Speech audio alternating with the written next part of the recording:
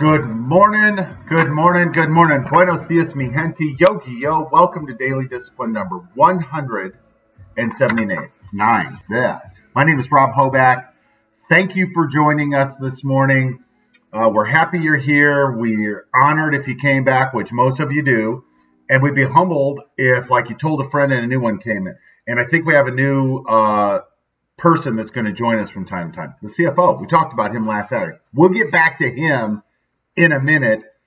First things first, I'm still the realist. I'm still here. I cried last Saturday. That was real, right? Like, I tell you what's going on in my life for real, right? So that's why I say I'm the realist. I am the realist. Plus, it reminds me of that song that I love. All right. I'm also confident. My IMs, right? What am I talking about? Well, the further we go along in daily discipline, the more my confidence grows. And that's because I challenge myself to take action when I think of things. I've reconnected with some people from my past that have just been good for my soul, right?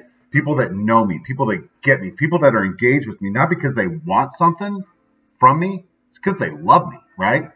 Like the CFO, and I love you too, and many others, right? Many others. So anyway, let's get to work. It's a savage Saturday. It's going to be cold and rainy here in Northeast Oklahoma. That's cool. I got things. I'm going to go get the kids here in a couple minutes. It's daddy duty weekend with them. That's going to be fun. And so today, because it's Saturday, we're going to do a weekend review and say, all right, what drove to the increase in confidence this week? So let's talk about last Saturday, right? Last Saturday, I reconnected verbally, had an hour-long conversation with the CFO. I talked about it last Sunday. It was awesome, right? Couldn't stop thinking about all these questions because it took me back to that meeting, high talented people, and they sat me right next to the CFO. Like, when I found out that this dude was the CFO now of a big company, I wasn't shocked. As a matter of fact, I was more shocked that he was interested in my life and more shocked that he wanted to engage with me. But that's just my own head trash, right? That's all that is. So being around that guy and just hearing his opinions and, just having those conversations boosted my confidence. We talked about the Humboldt tragedy a year ago, and I know I love on the people that I love.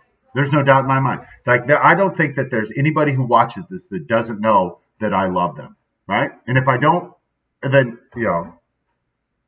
maybe that's an exaggeration. I don't know. If I love you, I think you know I love you, right? Because I probably tell you often. And if I don't, hit me up. Man, I'm sorry. So, know your role. Ooh. We talked about the who's the boss around here. Remember that one? That I just got my ass handed to me for things that were not my fault, that were the responsibility of people in positions superior to me that are just kind of mailing it in. And so I used to take that stuff personal, right? Now I can say to myself, it's just business, Rob. And if they're going to treat you like that, gloves are off, baby. Let's go get it. What else we talked about being better together, about having people that fill in our gaps. We talked about being mentally strong with the Virginia Cavaliers, who came back a year worth of adversity, a year worth of embarrassment. They persevered. And I asked, do you have what that takes? And the answer is yes, we all do.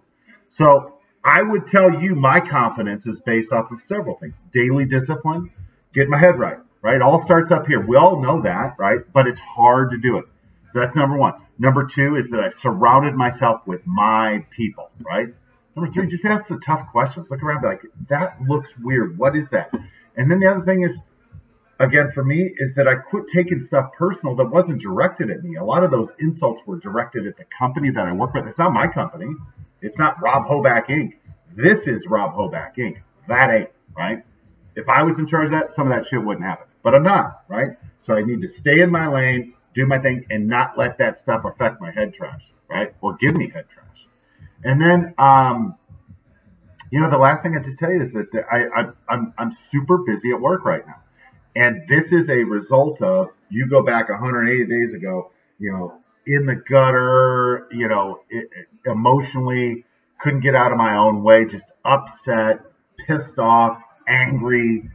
I don't like that anymore, right? And how do we get through it? Just like this, right? So if after 6 months of doing this, this is the big change, can you imagine where it's going to be 6 months from now? It's going to be awesome. And guess what else is going to happen? We're going to be here every day talking about it. So with that, I got things to do. I know you do too. Welcome back, CFO. I missed you, bro. And to all the rest of you, thank you for continuing to join. We're going to do this together, right? You're going to watch. Hopefully you're applying. I know some of you are applying this to your lives. We are better together. Hands up. Peace out. Better together. Let's do this. I'll see you tomorrow. Bye.